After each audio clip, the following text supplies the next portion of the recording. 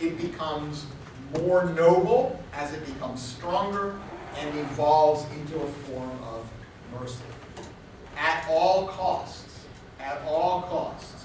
this idea of mercy is not to be confused with pity or compassion. Pity is, for Nietzsche, a reactive emotion, one where one that's part of morality, where one comes to share in the suffering with someone else. Mercy is being strong enough to forgive rather than feeling that suffering yourself. Okay, this is not an isolated point about mercy for Nietzsche. In Daybreak, he makes a similar point. He says, let us eliminate the concept of sin from the world, and let us soon dispatch the concept of punishment after it, like extracting debt down to where it was out. So Zarathustra, he has Zarathustra say that man be delivered from revenge. That is for me the bridge to the highest mood. Overcoming the resentful need to extract revenge and punishment. Okay, on to section 11. Section 11 now is continuing a discussion of justice. It's in some ways a tangent away from morality, because what he's doing here in this section, in section 11 and 12, these two sections, is arguing that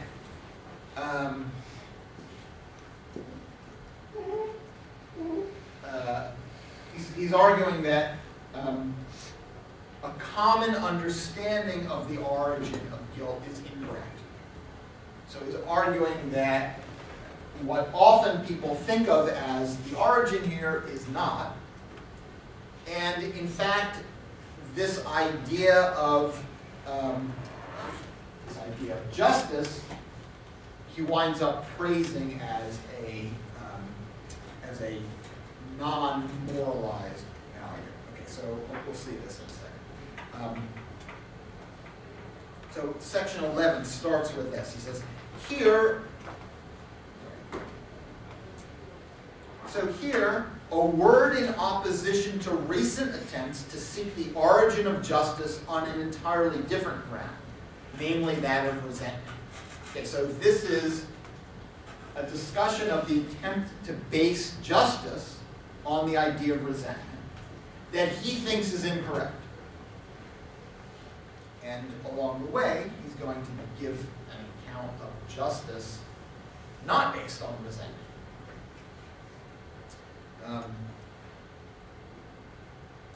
Okay, so justice, he's saying here, did not originate in this idea of resentment. But this idea, let's put it this way, this idea of resentment is a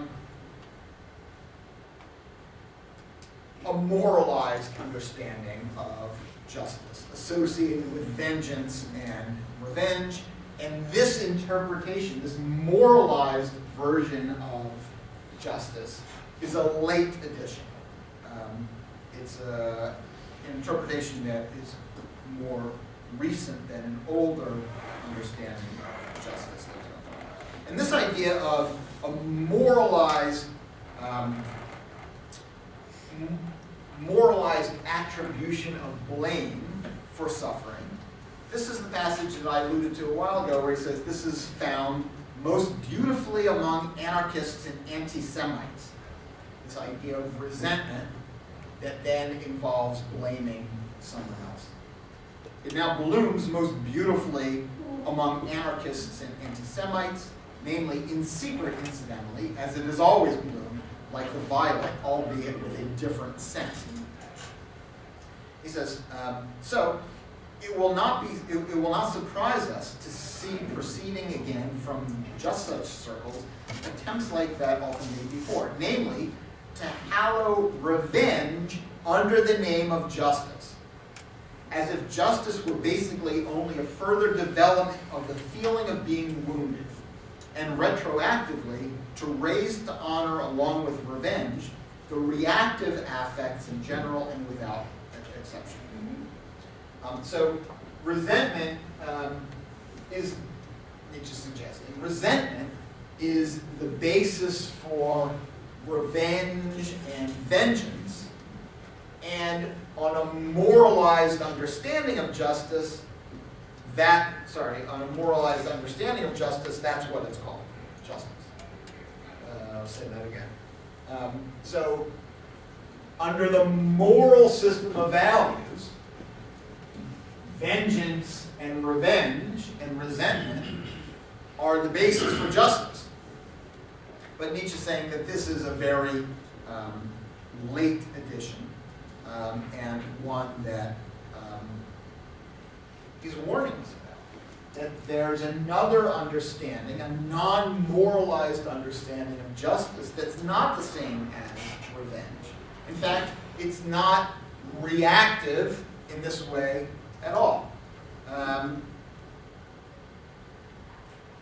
So he's continuing here that resentment is simply reactive and therefore a kind of weakness. And the real mistake, he thinks, is thinking that justice is reactive in this way. In fact, he says, at the bottom of page 48, in fact, he says, the last ground conquered by the spirit of justice is the ground of reactive feeling. So the spirit of justice, I think we can say, for Nietzsche, the spirit of justice properly understood is in opposition to resentment and revenge and reactive feelings in general. And then we get this unbelievable passage at the very bottom of 48.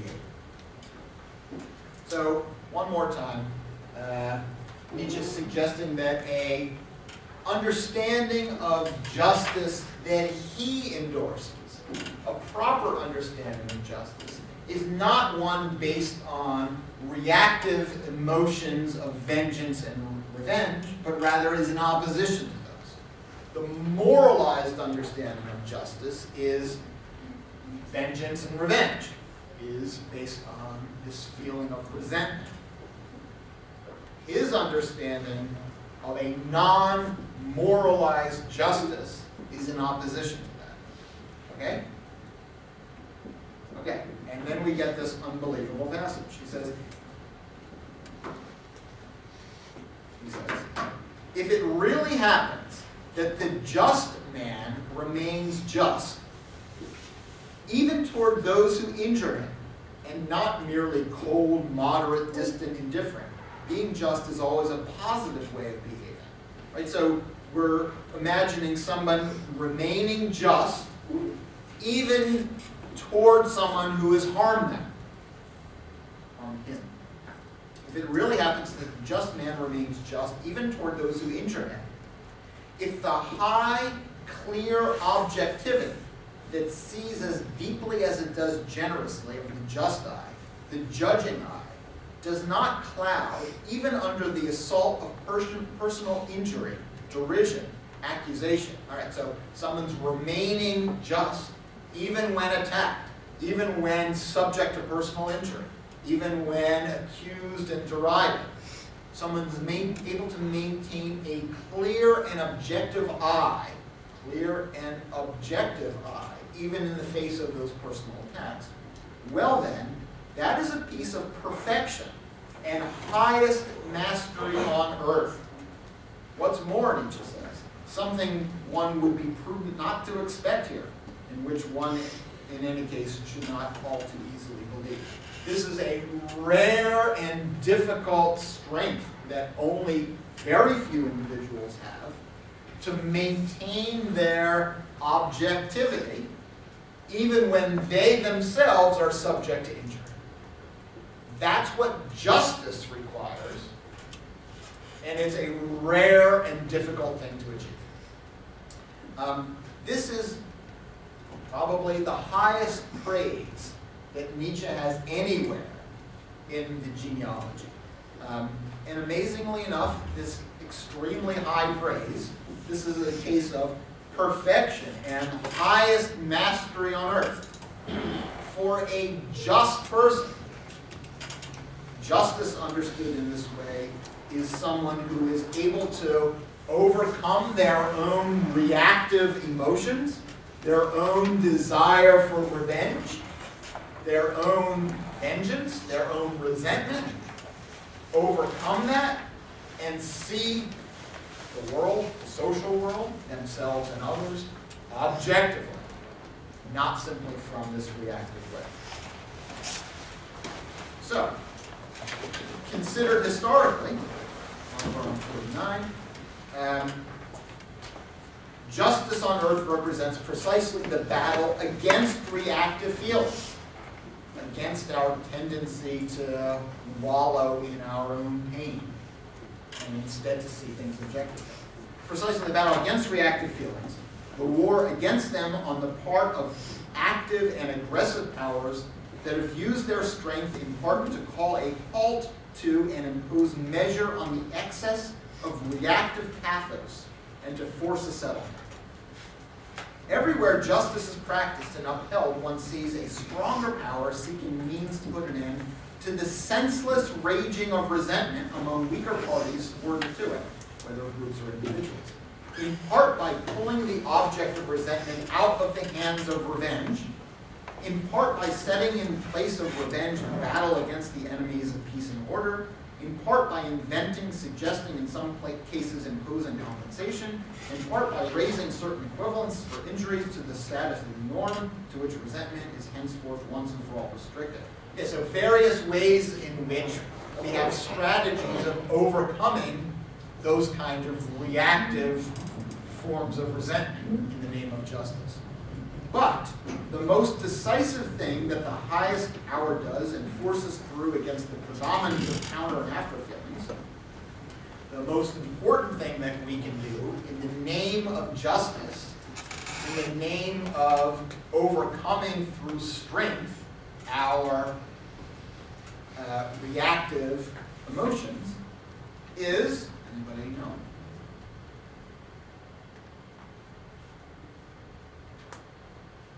Establishment of law. So law, this is like positive law, it's not moral law. This is like passing laws in a society that will take vengeance out of the hands of the individuals who are victimized and put it in the hands of an objective mechanism, an objective procedure, so that there are no longer blood feuds to compensate for injuries, but rather there's an objective procedure. Okay, so that's the bottom of 49. We'll pick up from there next time.